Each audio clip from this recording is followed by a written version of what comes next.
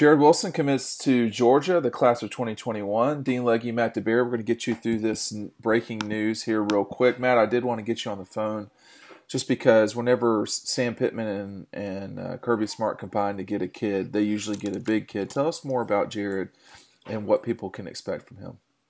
Yeah, he's another guy with size, around 6'4", 325, kind of an under-the-radar prospect. He's, a 3-star prospect right now on all the sites out there. But, again, if Sam Pittman likes a guy and wants to accept his commitment, that really says everything you need to know.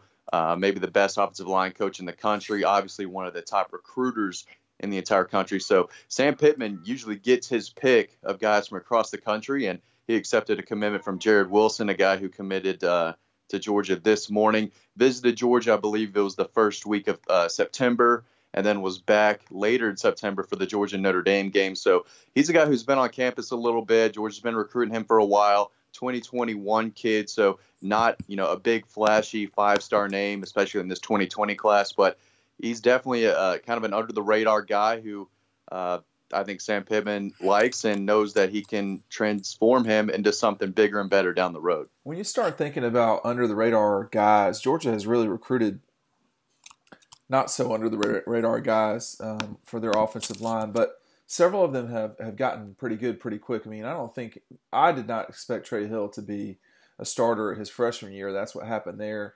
You've got Justin Schaefer, who has come along and been developed into not just a role player, but a heavy contributor for the Dogs. With Jared Wilson, where will he play on the line? He looks like a guard. And how does he fit into this this sort of pattern? Besides the size, how does he fit into the pattern that Sam and company have been using over time here? Well, real quick, Solomon Kinley's another guy who came in as a 3-star, and then Pittman has really turned him into a big-time starter. I knew I was forgetting someone who started. Yeah, definitely Solomon Kinley, a guy that, was big like this, and we didn't know a lot about him, frankly. Right. Right. So very similar type of situation, but Jared obviously does have the size. He plays tackle for his West Forsyth, North Carolina team, but I definitely think he's going to move in and play guard. Just watching him a little bit on tape and talking to other people close around him, very good footwork, really good balance, especially for a guy 325, 330 pounds. So kind of light on his feet there and, still growing. He's still got some baby weight on him, so he's still got plenty of time to transition his body like, Solomon Kinley has and Isaiah Wilson and all these other guys who have really changed the second they got on campus. So plays tackle right now. I do think he'll slide in and play guard. We'll see. It's tough to know if these guys can pass protect because they're not facing elite, pass rushers, right, especially in the area he plays in. But, he's very good against the run. He can overpower a lot of these guys that he's playing against. But luckily for him, I do think it's a little bit of a project because he does need to take some of that baby weight off and continue to improve and perfect his craft. So with Georgia taking 5 offensive linemen in 2020, they're not going to be expecting Jared Wilson to come in and try to push for playing time. They don't need him. So he's a guy who I think is definitely going to benefit from maybe sitting on the bench a year, maybe a little more, hitting that weight room, and then becoming the player that Sam Pittman obviously thinks he can be down the road. You look at the future of this offensive line, and you still have, a lot of guys who have yet to really even make an impact at Georgia.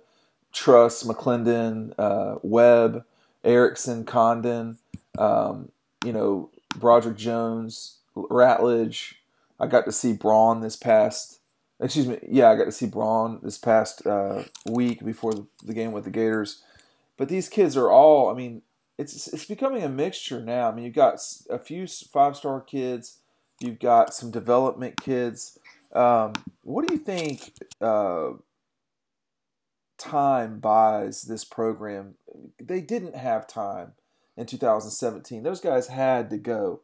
But now you're talking about a kid in 2021 who might not see the field until 2024.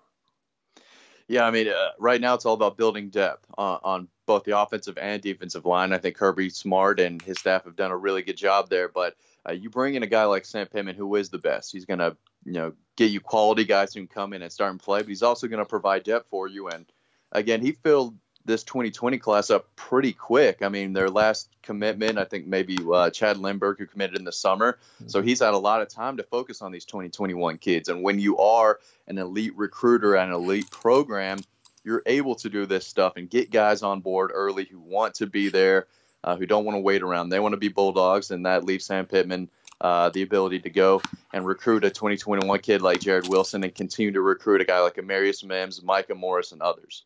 Yeah, you've got Mims, and he's a kid that I got a chance to see not that long ago. He would be the prize recruit on the offensive line for this program. Where does Georgia stand on that front? I think they're still in a really, really good spot. He's going to visit Alabama this weekend. Alabama is still very much in the mix. I think he likes Clemson a lot too, but he's been to Georgia countless times. That's Georgia country in Middle Georgia and Bleckley County there. They were one of the first teams on him to really push and make him a priority. And again, he's there a ton, as many times as he can go. He's been to Athens, but he's going to take his visits. I know LSU is another team he's really high on. He wants to get over there. I think he was there earlier this year. I think he plans to get back there soon. So, with these 5-star guys, everyone's going to be coming after him and pushing him harder and harder. But Georgia's been there since day one, and I think they're still probably the leader for him right now. I want everybody to click on the screen right now. It sends you to listen to what Matt had to say yesterday about Carson Beck and all the other guys that we visited over time. Let's keep this conversation going. Tell us what you think down below. Dean Legge, Matt DeBary, dogpost.com, dawgpost.com. Go ahead and listen to what Matt had to say yesterday in his recruiting report. Thanks for listening to us, and we'll see you over on the website.